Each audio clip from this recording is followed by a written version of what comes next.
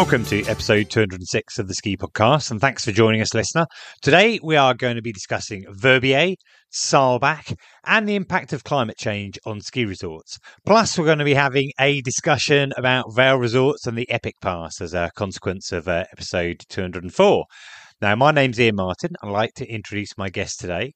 I'm delighted to welcome back to the show freelance journalist and regular guest, Catherine Murphy. Catherine was last on the show in episode 173 when she was telling us about Pays de Gex.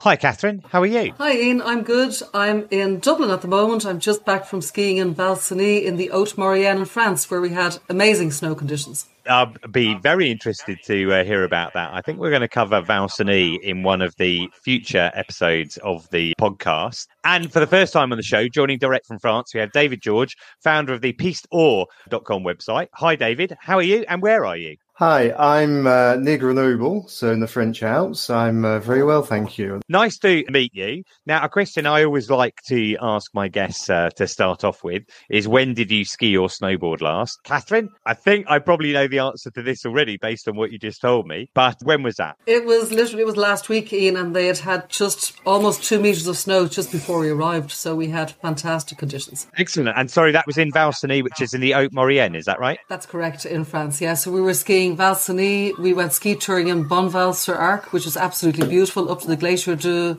Vallonnet, and we just had a spectacular time skiing, powder in the trees. Amazing. Best conditions of the season for me. Excellent. And I know you get to go away quite a lot, so if you had the best snow of the season, then you certainly timed that well. David, what about yourself? When was the last time you were on snow? Exactly the same, a week ago, but that was cross-country skiing in the Massif Central. That was at the Col de Loge. And I think the snow that Catherine got was the same snow we got because it was a big storm that went through the Southern Alps and then came back, dumped a load of snow on the border with France, Italy. And sorry, you said you were cross-country skiing. Are you also skiing on the mountain this winter as well? Not since Christmas, because I broke my leg just after Christmas and I've been off for 2.5 months. Okay, I'm sorry to hear that. You're building yourself back into it with cross-country That's skiing, right, are you? Yeah. Okay, well, I hope that continues to go well. My last time on snow was in Verbier. I was there last week, so I guess Thursday was my last day of skiing. I also, like Catherine, was blessed with some great conditions. Certainly not 2 metres of snow, but some really good fresh powder off-piste, and we'll talk about that a little bit later on. But conditions have changed a little bit since then, and I do have a few snow reports, so let's have a listen to them. Hey Iain and the Ski Podcast. It's lovely to be back in your ears again with a snow forecast from Le Plan. This is Jen and I am stood on my balcony in some hot sunny weather. It is après ski time and it is very spring-like here in Le Plan. So the warm weather has really firmly set in. Sadly, what that meant at the start of this week is that we did have some rain up to about 2,000 metres on Monday instead of the forecast snow, which was a bit of a shame. But thankfully, after Monday, the clouds have cleared. It has stayed warm, but we've had glorious bluebird skies and the ski conditions have actually been really, really nice. The snow conditions obviously struggled kind of from the mid-levels and lower down. They're definitely a lot softer than they were. The pistes, I would still say they're really not patchy at all, but the sides of the pistes are looking very patchy. And as you head down lower into the valley villages, which head all the way down to like 1,200 metres here at Montchevan and La Coche and Champigny level, the pistes are being kept open and kept in good condition, but the sides of the pistes are looking very, very green now. But if you head up higher, so up higher than 2,000 metres, the rain did turn to snow. So up at kind of the Roche de Millau level and up to the glacier at the Live 3000, there was fresh snow. So it was really, really nice up there on Tuesday. The glacier lift was also closed because of the high winds and the weather. It meant that Tuesday morning skiers got some really nice conditions. If you are looking for the firmest snow, definitely now it's heading up high, it's heading out early. Those north facing slopes, they're definitely maintaining their structure a lot longer. Fortunately, it is pretty quiet now. We had a really, really hectic February half term, and I say February half term, but it was, to be honest, the entire month of February and the first week of March as well, as the Belgian holidays really hit us hard as well. But thankfully, mid-March and the end of March is looking really peaceful. As we look towards spring, kind of really into Easter holidays as well, we're starting to see a lot of ski tour operators and that's starting to offer discounts and things like that, and everyone's getting really excited for the longer sunny weather. So there's definitely still a lot of fun to be had out on the slopes. We're open here in Le Plan until the 28th of April, so there's still so much of the season to go. I think that's like 5 weeks of skiing to go. So even though it's spring equinox, so it's officially the start of spring today, there's still lots of the ski season to enjoy. So I'm going to sign off from my sunny balcony here in Le Plan, and maybe I'll see you on the slopes before the end of the season. Take care. Bye. Hi Iain, it's Betony sending you a snow report from the Mont Blanc Valley. So earlier this week we had quite a lot of precipitation on Sunday night into Monday, but unfortunately the snow line was pretty high, so rain did fall up to above 2,000 metres. Saying that, I skied Grand Montée Chamonix on Tuesday and there is a lot of snow up high, and the pistes are skiing well. They're a bit icy first thing, but they do soften up. The pistes are going to stay in good condition for a while because there is such a lot of snow up there. The lower slopes in Chamonix, fine. I'm currently looking at the lower slopes of Saint-Gervais and Combloux, and unfortunately the snow is disappearing quite quickly because it's been very warm since the rain on Monday. We've had some really high temperatures. But do you know what? Higher up, they're doing a good job to keep the pistes open. And if you're going to Chamonix, then there's so much high terrain that actually it's skiing really well. So my advice is early in the morning, quite icy, afternoon softening up. There's that lovely part of the middle of the day when it's skiing really well. And yeah, it's March, it's middle of March already, so, it's spring skiing. What else can you expect? Any day on the mountain is a good day. So anyone heading out for Easter holidays, I'm sure you'll have a great time. Enjoy. Thanks, Iain. Till next time. Hi, Iain. Once again, the ever-dependable 150 Days of Winter has been called in for a last-minute Three Valleys snow report. With only 1 month left of the winter season in Courchevel, you can definitely say that spring has sprung.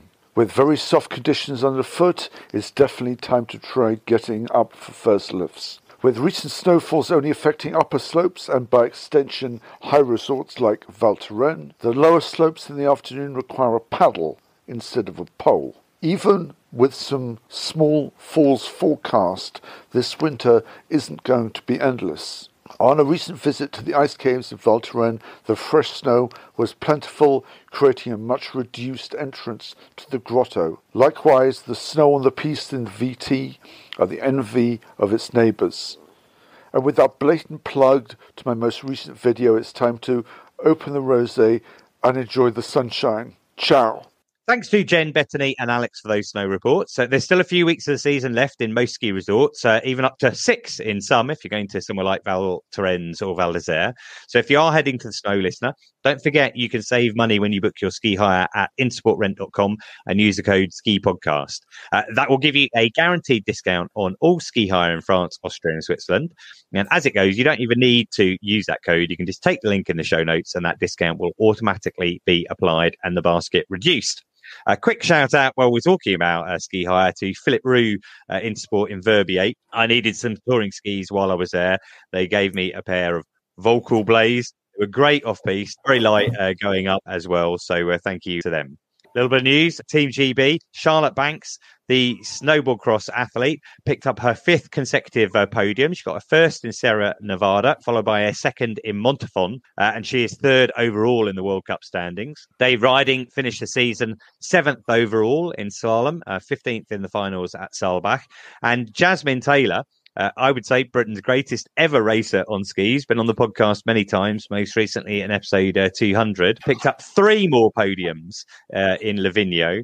She goes into the finals, which are coming up this weekend, I think, in 1st place. Right, we're going to move on to Saalbach. And one of the reasons I wanted to ask you on the show, Catherine, I know that recently you've been in Vail, but I mentioned that you've been travelling around all over the place. You were in Saalbach earlier this season. You just want to tell us when you were there? Well, actually, I was just there a few weeks ago, Iain. I switched between Saalbach and I went over to the Gastein Valley, both areas in Salzburgerland region. I think I'm right in saying that the World Cup finals, when I mentioned Dave Riding just then, they took place in Saalbach. Yeah, they're continuing until the 24th. So as we speak, the World Cup finals are taking place, and Saalbach Hinterglemm are preparing for the World Ski Championships next February 2025. Great excitement about that event happening. Were you there while the World Cup finals were going on? No, I was there at the very end of February, just until the 1st of March. So the World Cup finals started, I think, mid-March. Okay, and what kind of preparation are you seeing for the World Championships coming up next year then? Well, I know some of your listeners have spoken before about the great modern lift infrastructure in Saalbach Hinterglemm. The full name, Iain, actually is Saalbach Hinterglemm Leogang Fieberbrunn ski circus, quite a mouthful, but commonly called Saalbach Hinterglemm or Saalbach or the ski circus. So they've already updated the Limburg lift. It's gone from being a 4-man lift or 4-person lift to an 8-seater lift. I think after 29 years and 15 million passengers, that lift has been upgraded. They have put in a new pedestrian bridge to make access easier for people, because when the World Championships happen, they want to encourage people to walk. They're taking a very sustainable approach to the event. They're aiming for an international sustainability certification with the World Championships. They want to encourage people to walk and to ski, and so that people will be able to ski and watch the races from the sidelines in Hinterglemm. So, yeah, they're also upgrading an emergency access road, which is very important actually for safety and security. Okay, I can imagine that the atmosphere will be great. I went to the Chamonix, the Kandahar World Cup in Chamonix, and it's my first time ever at a World Cup race. And the atmosphere was brilliant there. Yet I understand that there were very few people there compared with the kind of turnout that you get in Austria. So basically, there are going to be 11 races on one mountain, the Zwolferkogel in Hinterglemm. There are going to be 600 athletes from 75 nations, and they're expecting around 15,000 people to book tickets to be in the final, the arena, to watch the racers come in and for people to spot their favourite racers. So, yeah, 15,000, but many more people watching on the slopes from the sidelines. There's a history of being a spectator for ski racing in Austria that other countries don't quite have. For example, Kitzbühel, we see the crowd at the bottom of that. But famously, those Schladming night races. Just out of interest, do you know if any of those Saalbach races are planned for the evening? No, not that I'm aware of, because I was looking at the event schedule, the different races yesterday, and I haven't noticed any that are nighttime. I may be wrong. People can find information as time goes by on saalbach2025.com for more detailed information. Let's go back a little bit then to Saalbach. We discussed when you went there. Whereabouts is it in Austria? How do you get to it? So it's in the Salzburgerland region. It's about an hour and a half from Salzburg Airport. That's the nearest airport. But actually, some of the time when you're skiing in Saalbach Hinterglemm, you're actually skiing on the Salzburgerland-Tyrol border. So it's kind of bordering those two regions. Okay, so you're flying into Salzburg, and how far is it from the airport there? Less than 1.5, around 1.5, or maybe 1 hour, 20 minutes. So it is possible to take a shared shuttle, kind of low cost or affordable, with a company called austriatransfer.com. But you can also take the train. So if you land at Salzburg Airport, you've got to get to the train station. I think that's around a 20-minute bus ride, possibly, and then you can take the train to Zell am See. As it goes, I know that you can get there by train from the UK, because I recently posted a case study on the Ski Flight Free website about a chap who did that journey with his son. And it was a bit complicated, but he didn't have any problem doing it. And he actually got there earlier than the other people in his group who booked a package. So in terms of the resort itself then, I have actually been to Saalbach. I went there quite a long time ago, probably the year 2000 or so, I would guess. And I went there when the British University Ski Championships were held there. Okay. So it was quite a wild week and maybe not quite representative of normal. But if I recall correctly, the resort itself is maybe around 1,000 or maybe 1,100 meters. Is that right? Saalbach Resort Village is at 1,000 meters. So basically the ski circus has 270 kilometers of pistes. about 70 lifts, and 60 cosy mountain huts, many of which are for après-ski. It has a good après-ski reputation. Can't remember the question you just asked me there. Right, you mentioned après-ski. I mean, Austria definitely has a reputation for après-ski in a different kind of way from France and Switzerland. It's more like après starts immediately after skiing, or maybe 3 p.m, that type of thing. Are there those type of bars, like I'm thinking of St Anton and Ischgl, etc., Meyerhofen, where they're halfway up the mountain? Yeah, I think I might describe Saalbach as maybe a mini Ischgl. It definitely has a very lively après-ski scene. And post-COVID, I'm sure you've talked about this before, some resorts have maybe been trying to move away from that model. But in Saalbach, I spoke to the tourist board and they said, no, we embrace our après-ski scene. We're very good at it. The point I'll make is that actually when I was in Saalbach at the end of February, some of the lifts were opening at 8 a.m. So by, some were 8 a.m, some were 8:30, some were 9 a.m. But by 3 p.m, 3:30, 4 p.m, yeah, definitely everyone's ready to be in the bars. And I suppose we're talking about bars like Soul House, Off-Piste Bar, which is in Saalbach Village. A very famous one is the Hinterglemm, which is famous for live music, and that's on the slopes. And I suppose the live music starts there at around 4 p.m. Oh, wait, sounds like you tested them all out there, Catherine. Saalbach Hinterglemm, then. They are two different villages that are kind of joined, but they're very close together. It's almost like the same conurbation, if you wanted to use that term. I suppose people talk about Saalbach Hinterglemm together, really, and then Leogang and Fieberbrunn. Who would you say Saalbach is suitable for, then? As we're saying, like the slopes are like 52% blue, over 40% red, and just 7% black slopes. The other very important point to make is that via the Alpencard Live Pass, Saalbach Hinterglemm ski circus is largely linked to Zellemzee and Kaprun, to the Kitzsteinhorn Glacier, offering a total of 408 kilometres of pistes. Isn't that quite a distance away from Saalbach? If you went to Saalbach, would you really go over there to ski as well? I think people do, yeah. If you're staying in Saalbach and you want to ski over the Zellemzee side, you've got to ski down to, my pronunciation is probably terrible, to the Veihoven slope, and then you take a lift up to the Schmittenhohe in Zellemzee. On the return journey, you take a lift back down and you've got to take a short bus ride. It's not 100% linked. And the point to make is that whether or not you decide to ski over in Zellemzee or Kaprun, you must buy the Alpencard Live Pass, which costs around €377 for 6 days. So there is no separate ski circus lift pass. It's one lift pass covering the 3 different resorts. Well, you've got the lift pass anyway, so you're saying maybe you might as well try it. Absolutely, and I was very keen to do that during my visit. But the weekend I was there, it was just before a lot of areas got new snow. That one run that we needed to take wasn't open on that particular day. We would have had to have taken 2 buses, which I didn't really want to do. But if I go back another time, I will do it. Oh, thanks so much for that, Catherine. I really enjoyed finding out about Saalbach there. Right, we're going to move on to Verbier next. I mentioned that last week I was in Verbier, and that really is a free ride paradise. I can't believe the luck I've had. It's actually the second year in a row I've been there, and on both occasions I've had amazing snow. I say I found the snow, or I had the snow. I need to give a huge shout out to the 2 guides who took me out.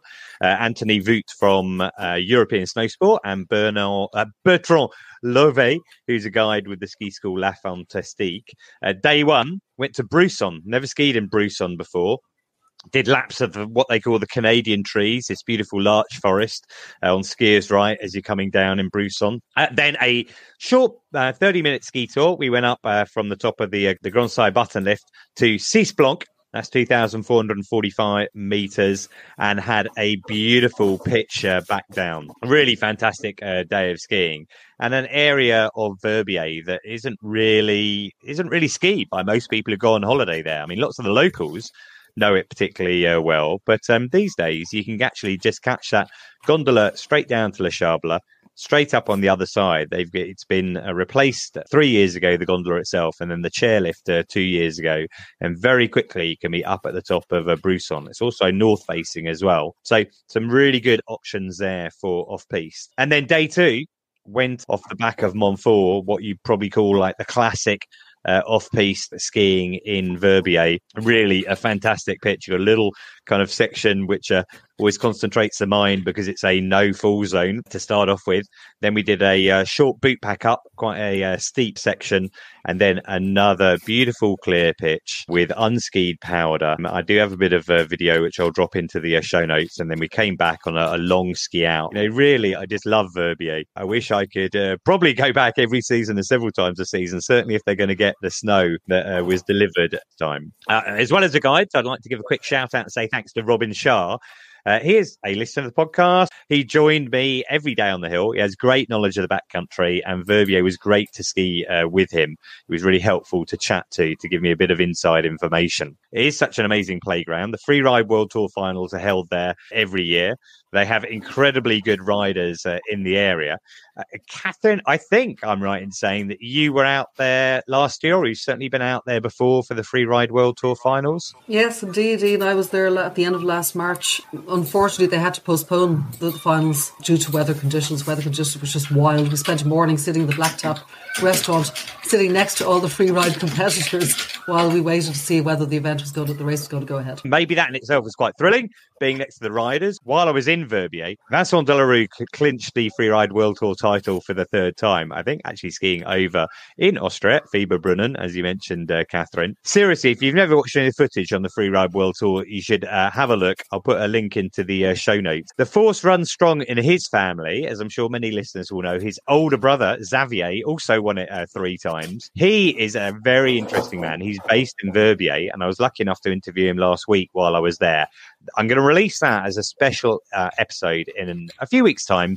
And you can find out about the backcountry camp that he was running, his recent trip to Antarctica, and his daughter, who is 18, who is also a freeride world tour skier on the Challenger circuit, except that she is a skier. And, you could find that she will be the third of the Delarue family to pick up a title down the track. Now, another reason I was in Verbier was to find out more about what the resort is doing in terms of sustainability. I travelled by train, and that works so well from the UK to Verbier, principally because of Le Chable, which is the hub at the bottom of the mountain. You get off the train, you walk around the corner for a couple of minutes and get straight onto the gondola and go up to Verbier itself. That took 9.5 hours from London. A couple of changes along the way, but it's just so straightforward.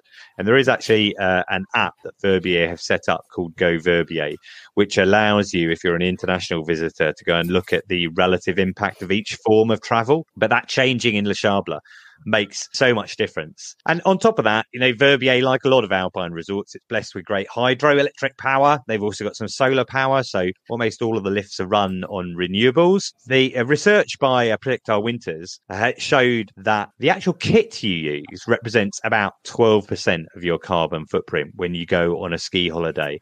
And something that I'd never tried before, but which was really interesting in Verbier, was I tried out a new business called Circle Clothing. And they rent out ski clothing. So I spoke to the founder, Anders Bergenstrand. Let's have a listen to that. Right, I'm sitting here in Verbier with Anders Bergenstrand. Really nice to meet you, Anders. You're the founder of Circle Clothing. I wondered if you could just tell me, in simple terms, what Circle Clothing is. So what we do, in simple terms, is that we offer light user skiers the opportunity to rent rather than to purchase their ski clothing. And you book it online like a normal e-commerce store, but instead of purchasing it, at checkout you tell us where you're going, and then we deliver it to your accommodation. Well, that's exactly what you've done for me right now, because I had a look at the website prior to coming, and I ordered my different items, and you've delivered them. I'm going to try them on a little bit later on. How long have you been running the business? So this is our second official commercial season. So for 3 years, we trialed it 3 seasons ago. And we're in Verbier now, but the service itself extends to what, everywhere in Switzerland? It's a Swiss-wide service. So the idea is, obviously I understand that the circular economy, and the name kind of fits into that really well. The circular economy is, a really key part of sustainability. And I think we've seen a real shift in consumer behaviour in the last few years, where people are much more inclined to be prepared to rent different items, and that includes clothing as well. Have you found the response so far? It's been a great response, to be honest. I think it's it's a service that people might not really be aware that it exists.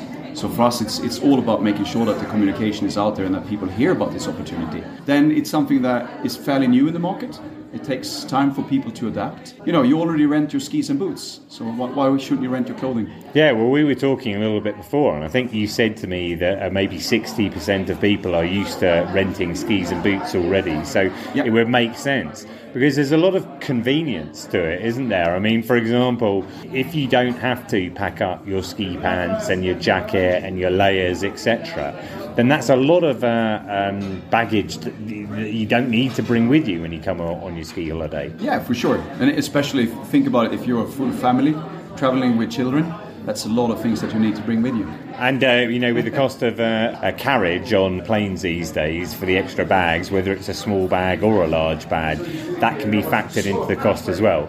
You mentioned kids. You know, I've got teenage kids, and as they've been growing, we would definitely always try and borrow stuff if we could, because it's not really worth buying for them. Have you got a lot of kids stuff in stock? Do you find there's demand for that? We do have a lot of kids wear, and I would almost say that it's the main driver of our business at the moment, where a lot of families find our service and think of exactly like how you mentioned it. So with all of the brands that you stock, how do you choose what it is that you're going to be offering people? If we look from a brand perspective, we work with brands who have a very high sustainability profile, because of course it's very important still how the product is produced, even if you're renting it from us. And I think if you are a brand that have a high sustainability profile, you're also more likely to embrace the type of business model we offer. So what kind of brands do you have in stock then? We currently work with Patagonia, Picture Organic Clothing, Swedish Houdini, the Hestra gloves. We work with a Swiss kids clothing brand called Namuk. Yeah, that's more local here, but think about it like a Patagonia for kids. Okay, excellent. I mean, I've heard of all of those brands apart from Houdini. Obviously, Patagonia, kind of everybody knows, I think. And Picture Organic, I've interviewed the guys from Picture Organic before on the podcast, have really high standards. Well, where's Houdini from? Houdini is Swedish. In terms of the idea behind it, because to me it seems like an obvious thing to do, and I'm almost surprised. I mean, there are a few companies in the UK that are doing it now. There's a big brand called Her. There's also a company called Eco Ski in the UK that rent out clothing. But you said you started it several seasons ago. What was your motivation for starting the business? I was very inspired actually by a circular business model in the fashion industry, and could see that this wasn't particularly well developed in the outdoor industry. And if you think about it, it makes so much more sense actually for an outdoor product that you don't use that often. So that was the main inspiration for it. What were you doing beforehand? My background is from the fashion industry in my whole professional life. So I guess that helps with an understanding of supply lines and things like that. Yeah, certainly. You have been able to rent your ski clothing in various ski rental shops, but the assortment isn't particularly premium. It's not that attractive. Yeah, it's often like that, isn't it? And I think this is what's missing, right? Because people demand this. And even if you rent something, you want to still be a premium experience. And so the brands that you're talking about, good quality clothing. Now, we are here in Verbier, and, it's true to say that it's not the least expensive resort to ski in Europe. Yeah. I'm guessing that some of the people who come to Verbier, they can afford to buy whatever they want. Do you think that's affecting demand, or are they still as keen to rent clothing? I think they are, because for us convenience is really the main driver behind this, and these are still customers who see convenience in their life. So I think even if you can afford to purchase the products, rental is still an attractive option for you. And what about, do you ever get anyone, coming in who wants to rent, several jackets for the week so they can just change up? And I'll try to be diplomatic and say like this: it's not something that we encourage, but of course it happens. Yes. Cool. Well, I mean, that's brilliant, Anders. I'm looking forward to trying the kit myself, and I'll report on that. But I just think it's a brilliant idea, really good. And so I'll put a link into the show notes so people can find out more about it. And, as you said, people don't necessarily understand. So that's the whole point of us talking about it now. That's great. Thank you. Thank you so much. As well as Anders, who's a fascinating man who used to work for Hugo Boss in the fashion industry and just decided he wanted to do something a bit more meaningful. Anna Smoothie is another co-founder. She's an ex-freeride world tour skier. She's one of the team at Circle. And she's done research on the carbon footprint of renting that shows it's 76% less than if you buy. So, I highly recommend this service. It's not cheap, but it's very efficient. It's a bit like hiring your skis and boots. You basically get very good new equipment. You don't have to pack as much to take with you. I guess you can take off a little bit of the cost from the bags that you don't need to rent, etc. Probably not so good if you're like skiing a lot every winter. But if you're someone who only goes out once, certainly if you've got kids, that can be a very efficient and sustainable way of doing it. Now, while in Verbier, he also met up with another entrepreneur who's providing sustainable solutions. Here's Josh Speller from Verbier Green. Let's have a listen to that conversation. Well, I'm sitting here in Verbier on a beautifully sunny day in mid-March with Josh Speller, from the founder of Verbier Green. Hi, Josh. How are you? Hey there. Very good, thanks. Thanks for taking some time out of your day today. I know you've been busy this morning. You've been doing the rounds. I wonder if you could just kind of explain for the listener what it is that Verbier Green does. Yeah, sure. What we do is we basically provide efficient waste transportation and sorting for hotels, bars, restaurants. In order to understand what we do, you sort of have to understand the recycling system here in Verbier. So the premise is all on the individual to take their waste to the individual recycling points. For example, we're sitting here at the 8 Bed & Bar and the bar outside. They've got loads of bottles, they gather loads of glass every week, but there's no bin for them to put it into right next to their property. So either they drive all the way down to the local recycling centre, but it's a lot more time efficient for you to do that for them. Totally, and I guess one of the most important things is most bars and then restaurants here don't have a vehicle in the first place. So if you don't have a vehicle, if you don't have a large waste area, if you don't have a large number of staff, and if you don't have the time, it's incredibly difficult to recycle properly. So with us, instead, we provide you with a colour-coded, easy-to-use system in French, Swedish and English, depending on where you're from. And then we come by as many times a week as you need, and we take the materials and provide you with completely empty, clean containers for the following evening. Cool. And just to put that in context, there are no black bags, you were saying, here in Verbier. People have to buy an official white bag and just put their rubbish in that. Yeah, exactly. So the official white bags for the large ones cost you 54 francs for a roll of 10. So you're looking at about 5 francs 40 per bag. What was sort of happening for a number of clients is that they would put many materials, maybe they would recycle their glass and their cardboard because it's a bit easier, but then things like PET bottles and cans would end up going in the white sack, and then they'd just take that to the bin because it's easy and they don't have the ability to recycle it. And you were saying with black sacks, if they find like a black sack, they'll kind of go through it to work out who it's from and then find them? Yeah, so the black sacks end up at a private dump down the valley. They all of the black and white sacks basically end up in the same place. They will then open that, and if they find a black sack, they will go through it, and if they find something with your name on, then they will find you. Right, okay. So there's obviously an incentive from a time point of view to work with you with Verbier Green, and not only are you doing cardboard, paper, glass, plastic, but you've been working with the chalet companies in terms of their bio-waste. Yep, exactly. So this is a really cool project that we started a couple of years ago, where you can recycle food waste in Verbier if you can fill up a large 140 litre wheelie bin every week, and then that will get emptied by a private company. Now, of course, if you're a standalone chalet, it's very, very difficult to provide that much food waste in 1 week. So therefore, what we did is we rented multiple of these wheelie bins and put them at our warehouse. And then we provide multiple clients, chalet companies, individual chalets with a smaller container for the kitchen and for outside. They then decant that, and we then collect it as many times a week as we need, sometimes once a week, sometimes 3.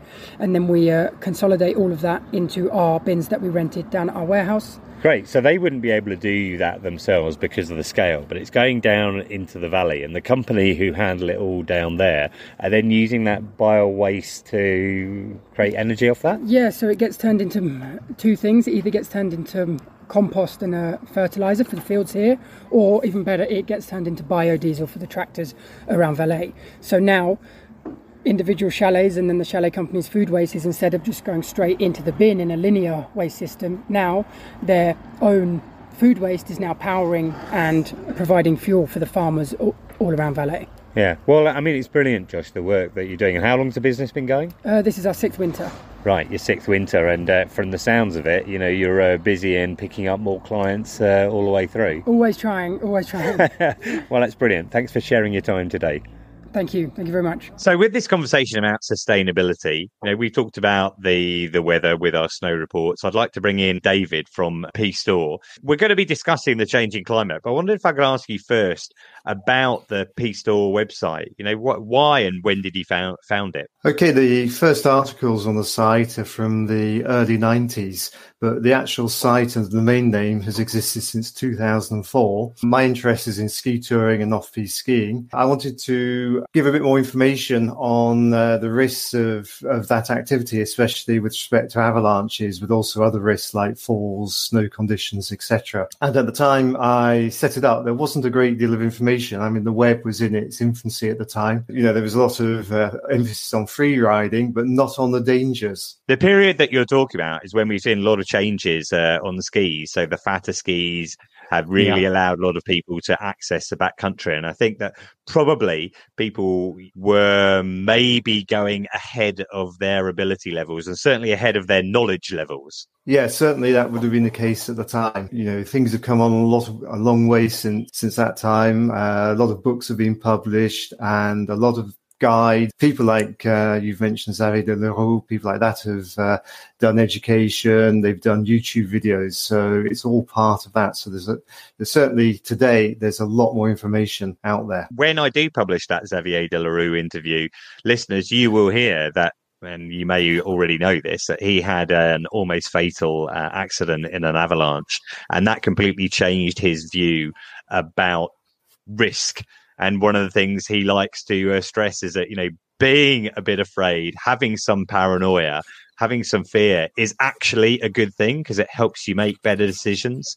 One of the things he was stressing to me is that don't be in a rush. You know, when we were in Verbier, it's really interesting to watch people trying to, you know, take the first lift as we were up to Mont Blanc, but then run when they get from the top of the jumbo to get over to the Mont Blanc lift so they can be the first people up there. His thing is all about take it easy, take your time, you know, make your decisions. And in terms of the kind of content that you're putting out onto P-Store, David, that's the type of thing, trying to inform people a little bit more? Exactly. Well, the effect you've just talked about, we call that powder frenzy. I mean, it's like a drug. You know, people are going for that rush. And as you say, you need to back off a little bit. In fact, you need to be doing your planning and thinking before you get anywhere near the slopes. You need to be doing things like reading the avalanche bulletin, which is published the day before, and then thinking about where you're going to go to based on that information. Well, we could turn a discussion about how to avoid avalanches and the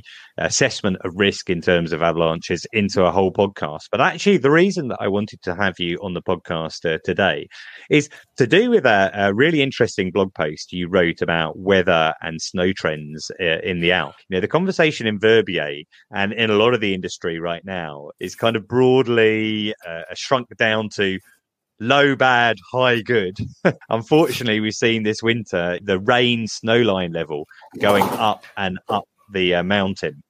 And I often hear people saying things like, oh, it's just weather. But, you know, weather is what you see when you look out the window. The data over a longer term is what I'm more interested in. And that is not just the weather. And in the blog post that you wrote, you were looking at a lot of data from Météo France, and I wondered if you could just tell me a little bit more about that. As you say, places like Verbier and the big Savoyard resorts are somewhat insulated from what's been going on this year, and also last year it was the same.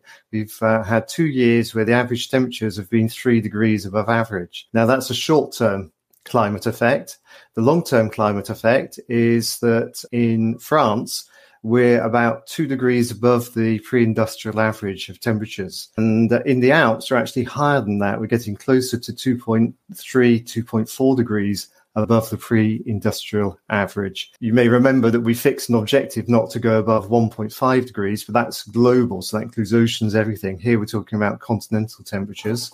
So we've already pushed through that level. 2 degrees is, in simple terms, 300 meters higher snow line. That is actually a really brutal and very clear way of putting it. What you're saying is what we've seen now, regardless of any kind of future changes, is being reflected in an increase in the rain snow line of 300 meters. Exactly, yeah, that's an average. But the last 2 winters, we've had overlaid on top of that trend. We've had 2 winters with another 3 degrees higher average temperature. So we've gone from, say, the snow line in the 2010s was about 1,000 meters in somewhere like Chamonix. So Chamonix Valley would have snow during a lot of the winter. It's got cross-country trails in the valley at that altitude. We've had another 3 degrees. So we've had a snow line that's been more around about 1,500 to 1,700 meters the last 2 winters. Verbier didn't care. Val Thorens, Val d'Isère, they're all above that level. In fact, it's a bit of a strange thing. Unlike the snow droughts we had at the end of the 80s, which were due to lack of precipitation, we've had a lot of precipitation. So places as Catherine-Sault and Val-Cenis, which are at a good altitude, also in a very cold valley, have been blitzed with snow. Val d'Isère have had record snow levels at some altitudes, Verbier similar. But lower down, places like the Jura, which is between 1,000 and 1,300 meters, they've hardly had a flake. It's been raining. In fact, they had, at the very start of winter, they had good snowfall in December. But because we've then had this very high altitude rain, that's been washed away for them. Hasn't affected the big ski resorts anywhere near as much. So we've got this short-term trend at the moment. Is it due to El Nino or some other effect? That's another question. Yeah, I mean, that is a harder one to answer. I was certainly reading about that recently, about the warm African air meeting the cold Arctic air, and that means warm air has been further north this year. We won't know until later about the El Nino effect, but even then, that is a short-term observation of a long-term trend. Another thing I think that we're seeing is these big jumps of temperatures over a short period of time. I think we have one coming up this weekend in the Alps where currently, well, we might be seeing like a 14 degree, 15 degree change over 24 hours. Yeah, and that's exactly linked into what you've just said. The Americans call this whiplash weather. So where we get these jumps, cold, hot, that we haven't seen. And that seems to be due to the fact there's more energy in the system.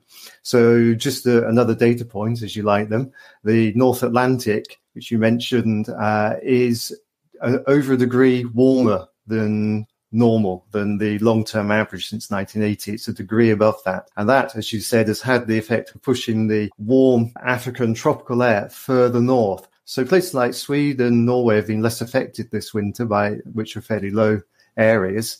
But it's pushed the warm air right up to Belgium. So rather than just having a gradual warming, we've seen a sudden switch with an average 3 degree temperature rise, and also these very extreme events where you get very hot air, very cold air, but also quite a lot of precipitation, which is good for high altitude areas. Yeah, I mean, certainly that backs up the conversations that I was having in Verbier, where people are saying, well, you know, the snow levels, the snow depths high up are actually, you know, very good.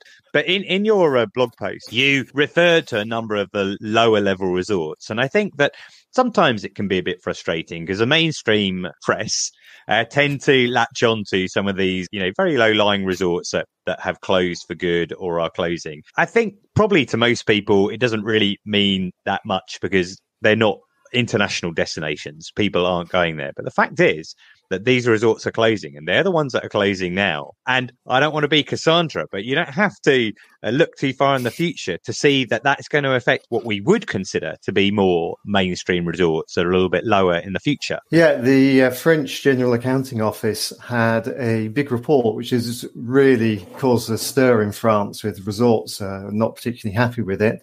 But they've identified these low resorts, which don't have particularly sound finances. Today, those are closing. Some of them will continue to operate because they can switch the lifts on when there's snow.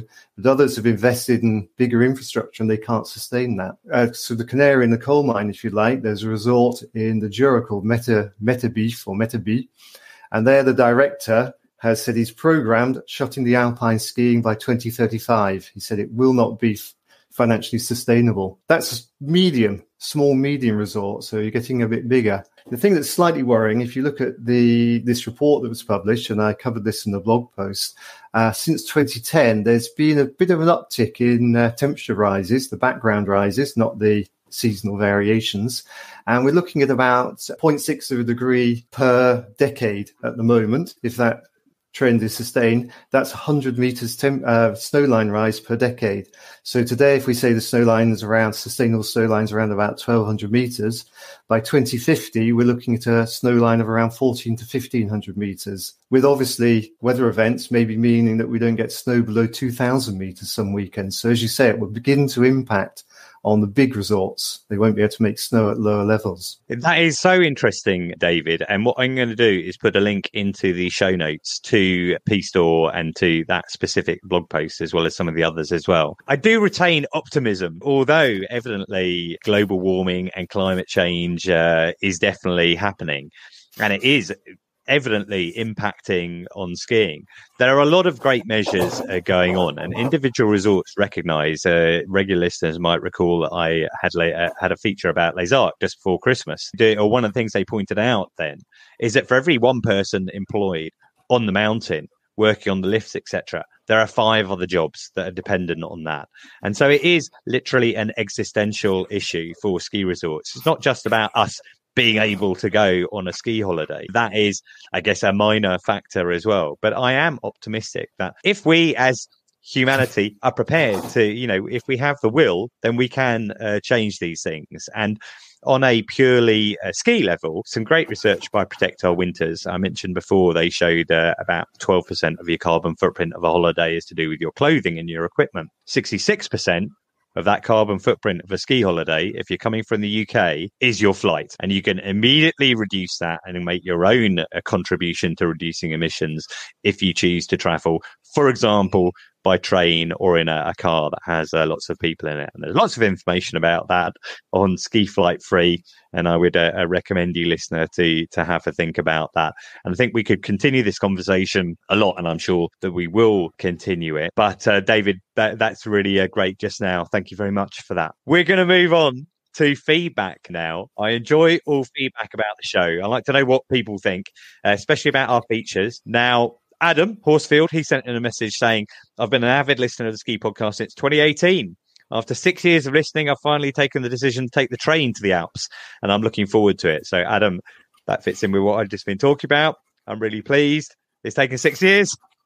Maybe, listener, you can try it quicker than that, but it is really good because we need to change our habits. I have had so much feedback about episode 204, and that was when I interviewed Mike Gore, who's the MD of Andermatt, and discussed Vail Resorts. And Vail Resorts and the Epic Pass is clearly something that a lot of people feel very strongly about. So let's start off with occasional snow reporter Simon Burgess. He said, really enjoyed the last episode on the Epic Pass. As someone who's used it a lot, it's exciting what's on offer and what could develop.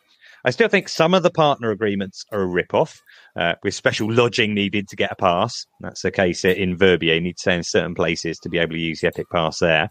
But for Andermatt, Three Valleys, Dolomites, it's been brilliant. Honestly, it was fantastic in Andermatt. I took my Epic Pass along, showed it to them, and they gave me a season pass on the spot, which I'm pretty sure is sold for more money than the Epic Pass anyway. That's really interesting to hear from Simon there. Some different views came from Andrew Brannan. He said about Vail Resorts and their impact. Eye-watering ticket prices, all the top management jobs taken out of resort, all the restaurants and hotels, shops and even estate agents bought up by the same monopoly, aggressive property development, workers forced to live down the valley. Chris Howie had a similar theme. He said, it feels as if Vail Resorts are trying to wring every last penny out of resorts while providing only the very minimum in return.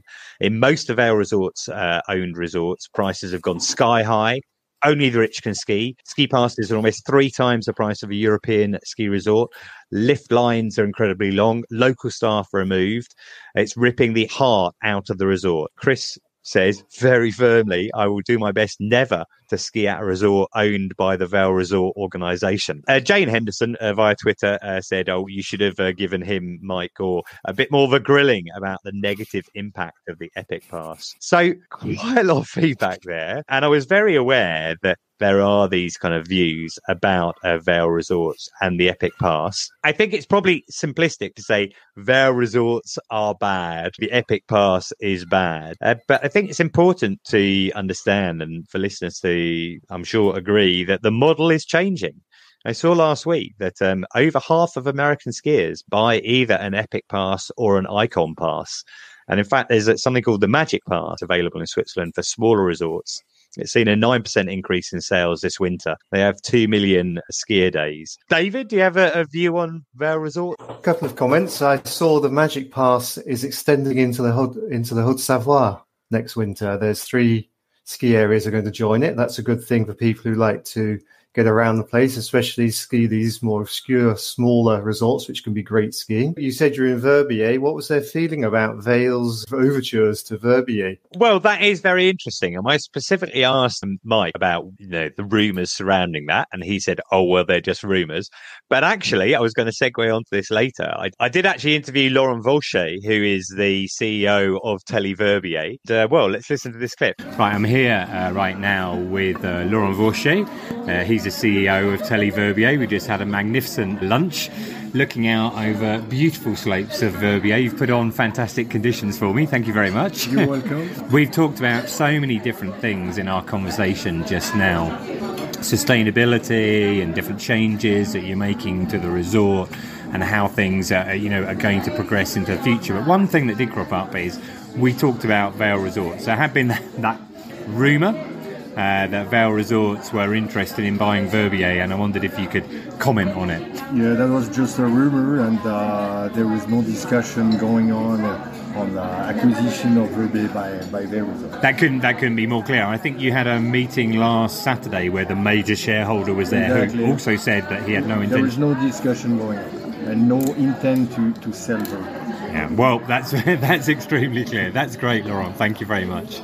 So, there, Laurent, he is the CEO. He categorically denies that is going to go ahead. So that's the answer to that question to you, David. Catherine, do you have any views on Vail Resort? It's something that I'm just very interested in and watching very closely. I was in Andermatt last season, and actually I'm going to Andermatt again tomorrow. So far, the resorts they've invested in, both privately owned, which left them vulnerable to investment. I mean, obviously, I'm looking at all the online forums about the Epic Pass and the Icon Pass and how there's overcrowding in US resorts at the weekends when all these season pass holders decide to turn up or when the snow conditions are good. Beyond that, I don't really have a negative view or a positive one way or the other. Just very interested to see how it develops in Europe. And of course, around the Alps this winter and last winter, we're seeing more American skiers who are actually saving money by coming to Europe to ski. That is definitely true. I was in Chamonix back in January, February, and there were so many Americans there. And I think, you do get a lot of Americans coming over to Europe anyway, but these passes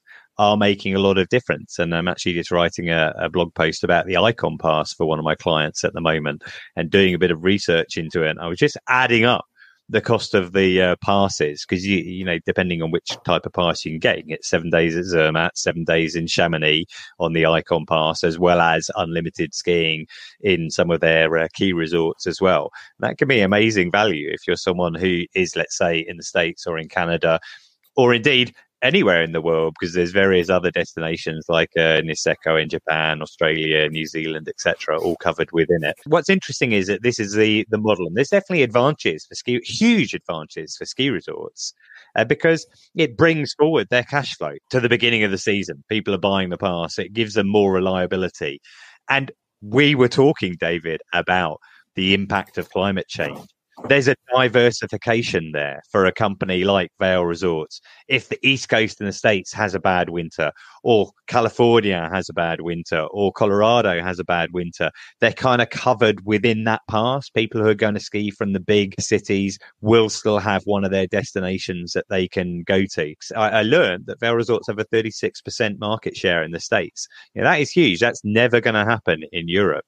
Catherine, you mentioned that, they've acquired a couple of resorts that are privately owned. And my research suggests that other possible privately owned resorts might be Larks, Saas-Fee, St Anton. They're all ones that rumours are around, as well as Verbier. But you're never going to get in Europe, any of the countries, to like a 36% market share. Maybe people who know Scandinavia, Ski Star own a lot of the resorts up there. That's possibly slightly different. So I don't think that you will find resorts get priced out of normal reach to do with Vail Resorts or something like that. But what David was talking about, as that snow line goes up and places like Verbier, Val Thorens, Val d'Isère, which have that higher skiing to offer, if you took the assumption that there's a similar demand from skiers who want to go out to the Alps, but there's a smaller supply, it makes sense that prices would go up.